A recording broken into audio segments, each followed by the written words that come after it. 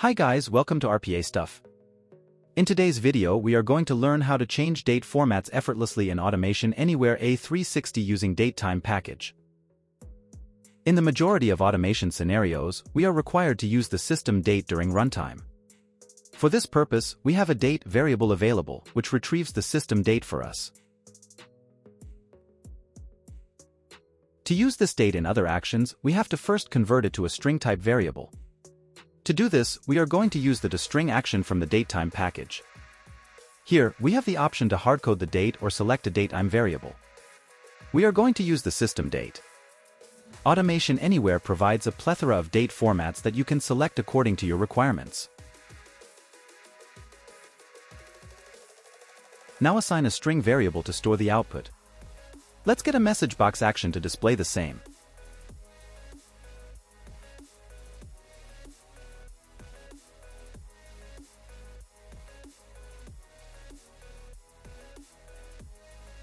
Let's run the bot and see the output.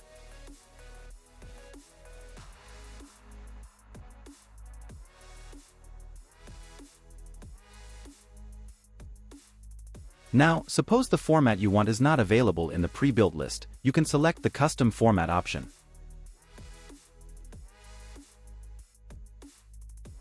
To provide our own format, we have to use the syntax as shown on the screen. Visit the link in the description to learn more.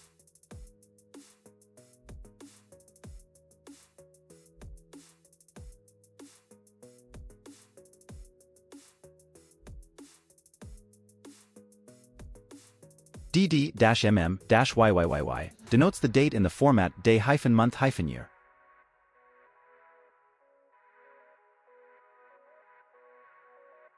Let's run the bot and see the output.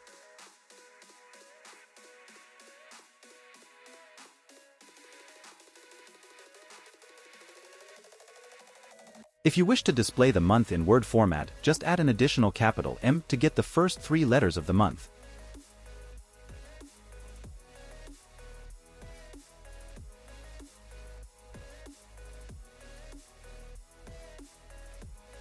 Similarly, to display the complete month name, use 4 consecutive capital M's.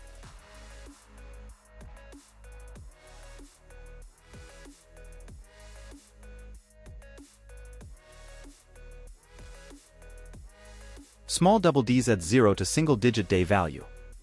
By removing 1 D, single-digit days values are displayed without 0.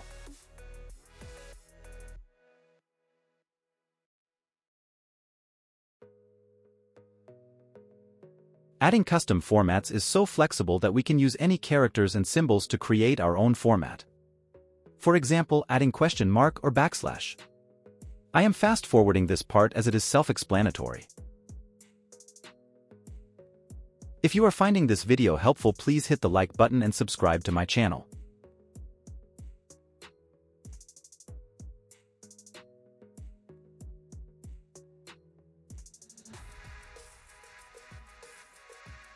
Suppose your requirement is to find the date 30 days before the given date.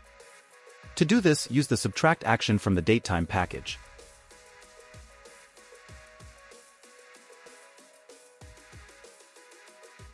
Add the system date variable in the source.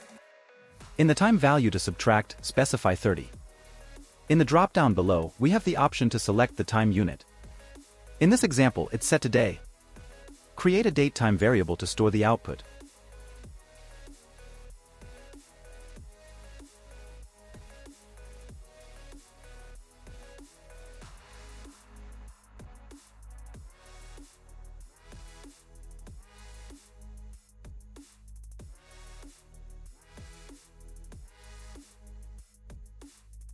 Now edit the toString action. Change the source variable and select an appropriate format as per your requirement.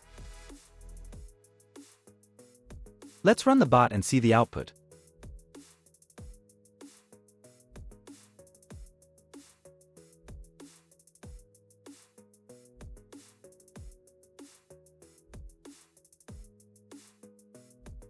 If you only want to get month, just mention month syntax in custom format.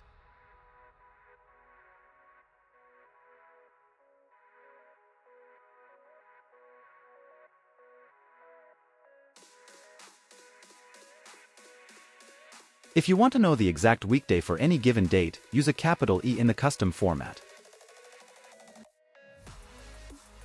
Just like the month syntax, 3 consecutive E's will display the first 3 letters and 4 consecutive E's will display the complete word.